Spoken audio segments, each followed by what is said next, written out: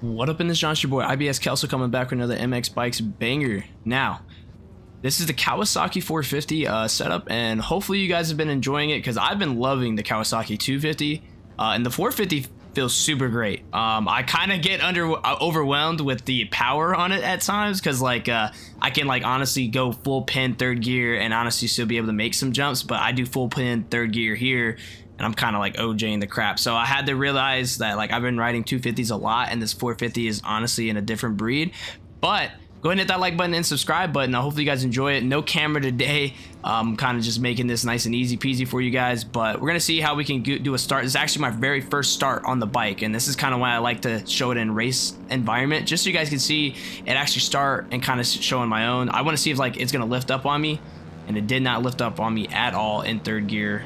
Not a bad start. So this is a Papiti low SR, so that's why I kind of went in like that. I would have never done that if it was a regular kind of gate start. But we're gonna get right into it. I think third is probably gonna be your best friend here. Maybe fourth can hit you, but you really don't need that much. At least not in these Papiti servers. And I do apologize if you guys are ever getting bored of me just running club or force, but I think these videos don't need to be longer than maybe 6-7 minutes. I just want to show you that, you know, these races or these bikes can honestly be raced in a race environment.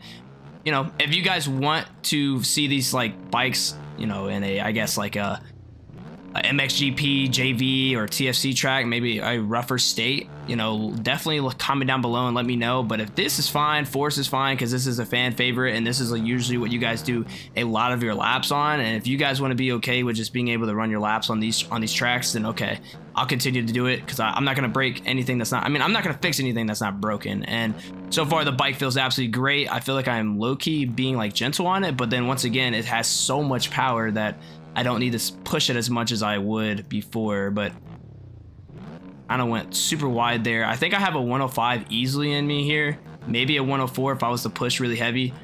I did run a 105 basically flat yesterday on my stream on the Kawasaki 250, and I was like, yo, crazy. But yeah, there's just certain spots on this map that you're gonna have to literally it's you have to apex and hit perfectly in order for you to get to that 103, maybe 104.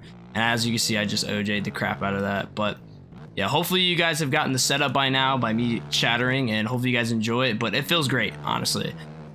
Turning doesn't feel bad at all, and it low-key sucks up some bumps, especially if you OJ. So that's always the huge thing, especially I want these setups to low-key cater to new riders that OJ a lot, maybe mess up. That way you aren't penalized for so much, you know? You're able to get right back on the horse, or hey, I messed up, I may have OJ'd the jump, I can get right back in the race. So hopefully you guys enjoy that for real.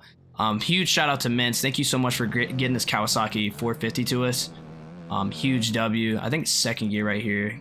Yeah, second gear won't have me drive all the way out there. I feel like I'm having too much luggage speed. But yeah, it feels great though.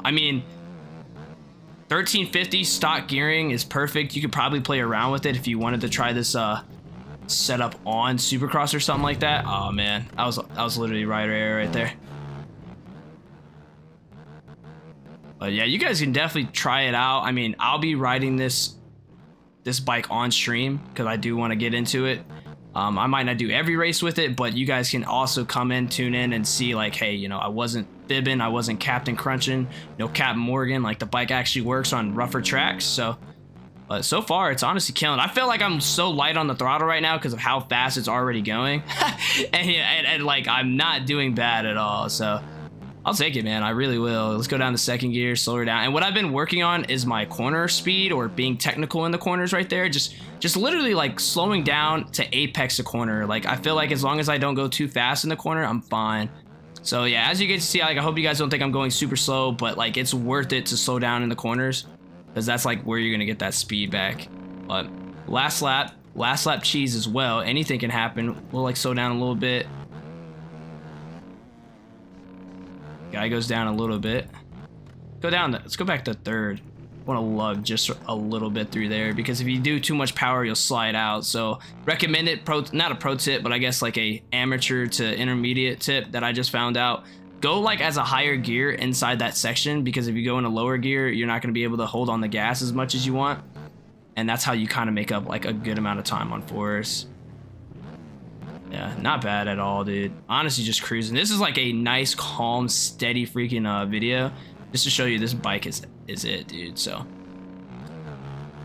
I mean, honestly, I'm having no doubts. Like, I've had no complaints since I've got on the bike, literally. So this, I know I've been doing a lot of KX 250, so I might have to transfer over to the 450 now. Like, I might have to be that guy right now because I feel super great on it. We're kind of up on our time right now. Let's see what we can make. Go second gear. Oh man, wasn't able to complete it.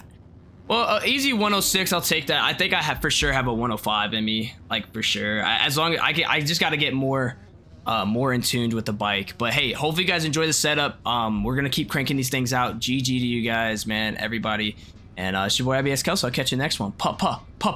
Peace.